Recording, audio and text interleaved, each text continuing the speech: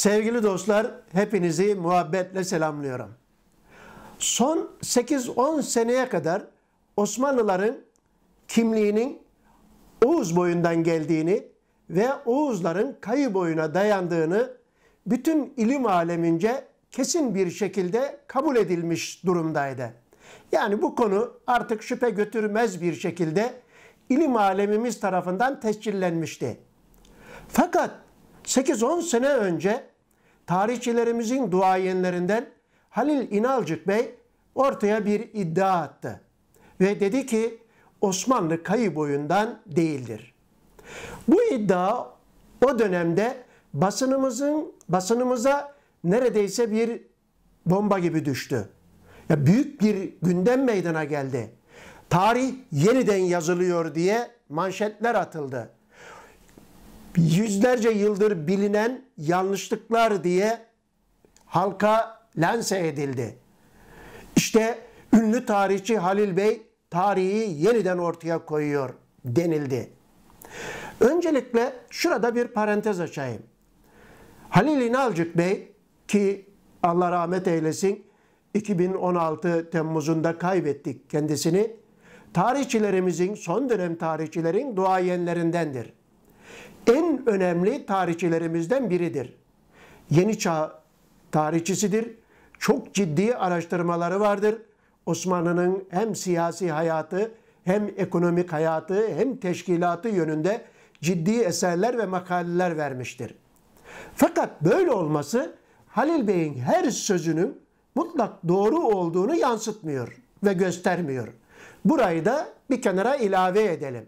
Şimdi Halil Bey Osmanlı Kayı Boyundan değildir dedi. O günlerde bir söz daha söylemişti. Belki bunu ileride yine işleriz. Osmanlı Yalova'da kuruldu diye ifade etti. Ve bu söz basınımız kanalıyla yine Türkiye'ye duyuruldu. Halil Bey 3 gün sonra dedi ki sözüm yanlış anlaşıldı. Ben Yalova demedim. Yenişehir'de kuruldu dedim diye düzeltme yaptı. Fakat inanın kıymetli dostlar, Halil Bey'in Yenişehir sözünü Türkiye'de kimse duymadı. Çünkü onu ne gazeteler yazdı ne kitaba geçti. Fakat Yalova'yı herkes yanlış olarak öğrenmiş oldu. Bakın şimdi. Bu basının Türkiye'de bir yanlışı ne derece yerleştirmesi diye de ifade edebiliriz. Şimdi tekrar biz Kayı meselesine dönelim. Halil Bey bunu böyle söyledi ve şöyle de bir ifadede bulundu. Ben bu tezi 40 yıldır söylüyorum. 40 yıldır bunu ifade ediyorum. Beni televizyonlarda dinleyen dostlar bilirler. Halil Bey o zaman hayattaydı ve hemen bu söylemin ardından televizyonlarda çok konuştum. Ve Halil Bey'e şöyle bir soru yönelttim. Şayet 40 yıldır iddia ettiğinize göre Osmanlı Kayı Boyundan değilse hangi boydandır? Bana bir tane boy söyle. Belki şunu düşünebilirsiniz. Halil Bey Osmanlı'yı Türk kabul etmiyor ki. Halil Bey Osmanlı'yı Oğuzlardan kabul etmiyor ki. Ne diye bir boy söylesin? Bakınız Halil Bey Osmanlıların Oğuzlardan olduğunu kitaplarda açık bir şekilde ifade ediyor. Halil Bey Osmanlı'nın Oğuz'dan geldiğini söylüyor. O zaman bana da bu soruyu sormak düşüyor. Kayı boyundan değilse hangi boydandı? Vefat etmeden önce bu soruyu sorduğum için rahatım. Vefat etmeden önce bunu kitaplarımda, makalelerimde yazdığım için huzurluyum. Onun için Halil Bey'e vefat ettikten sonra bunu neden böyle söylüyorsunuz hocam diyemezsiniz. Halil Bey de 40 yıldır diyemedi. Çünkü Osmanlı'ya başka bir boy söyleseydi bütün ilim alemi, bütün ilim adamları kendisini artık nasıl ne hale korlardı onu bilemiyorum. Onun için Halil Bey orada uyanıklık yaptı. Sadece orada söyledi ve durdu. Fakat bunu hiç kimseye inandıramadı.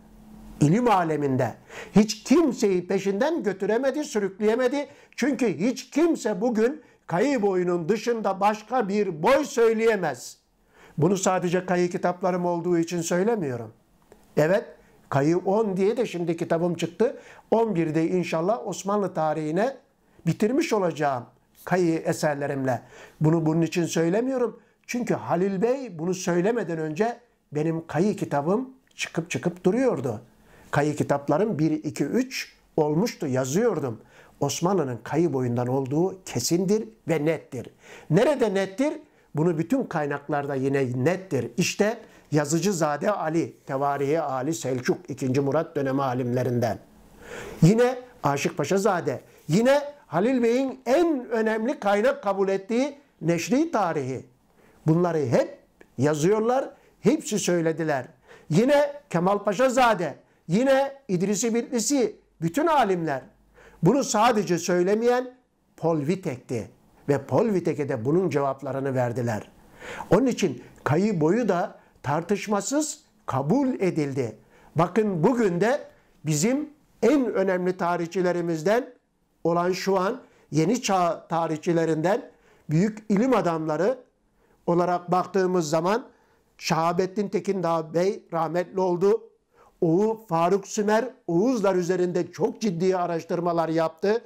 Fahamettin Başar Bey, Erhan Afyoncu, Feridun Emecen, Mehmet İnbaşı, Üçler Bulduk gibi yeni çağın gerçekten duayen isimleri, ciddi araştırmalar yapan isimleri Osmanlıların kayı boyundan olduğunu net bir biçimde ifade ederler.